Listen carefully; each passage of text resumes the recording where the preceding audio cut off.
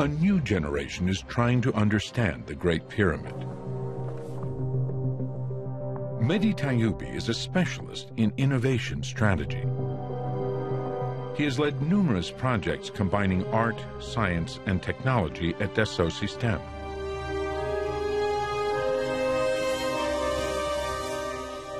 In 2013, he met Henny Halal, former Minister of Higher Education and Research, and now a professor at the Faculty of Engineering at Cairo University.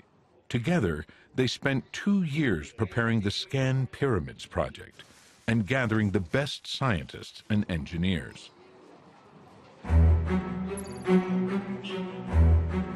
Once the team is assembled, they set out to scan the pyramids. They will use physics and subatomic particles to see inside this giant structure. These particles are created when radiation, in the form of cosmic rays from distant supernova, hits the Earth's atmosphere.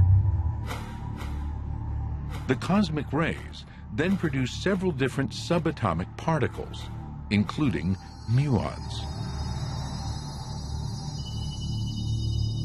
About 10,000 muons per square yard hit the Earth every minute and move through matter in straight lines. Muons are less likely to be absorbed when passing through low-density matter.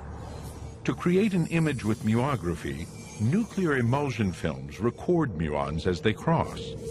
More muon trajectories recorded in a particular direction means there is likely more open space above the film. The process is akin to taking an X-ray, but on a much larger scale. In photography, it takes only 1 millisecond for billions of photons to form an image. But in muography, it takes several months to obtain an image, especially with a structure as large and dense as the pyramid. Inside the pyramids, ancient Egyptians used stone rafters to keep ceilings from collapsing under the weight of thousands of tons of stone above them. In theory, these rafters indicate the likely presence of a room beneath. Dr. Morishima's team places 151 muon detector plates inside the pyramid.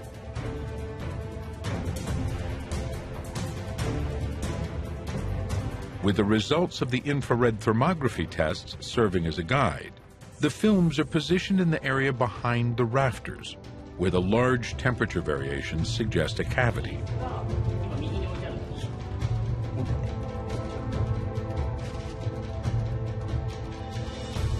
If a new cavity is located here, it will be found.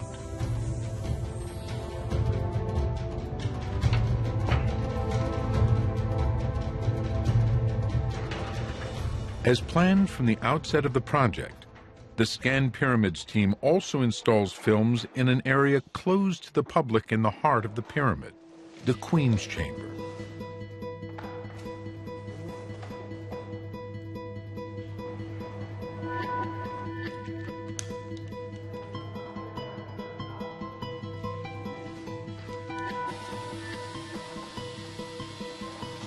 Dr. Morishima has improved the sensitivity of his films so that they are now more resistant to heat and moisture and can record muons for more than 70 days.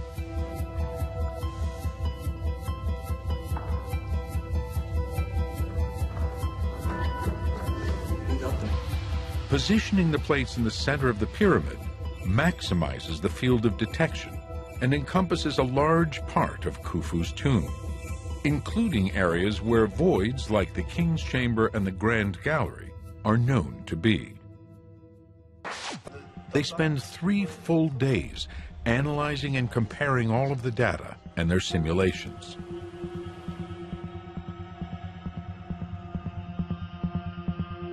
The team does not want to claim success until they've checked everything several times.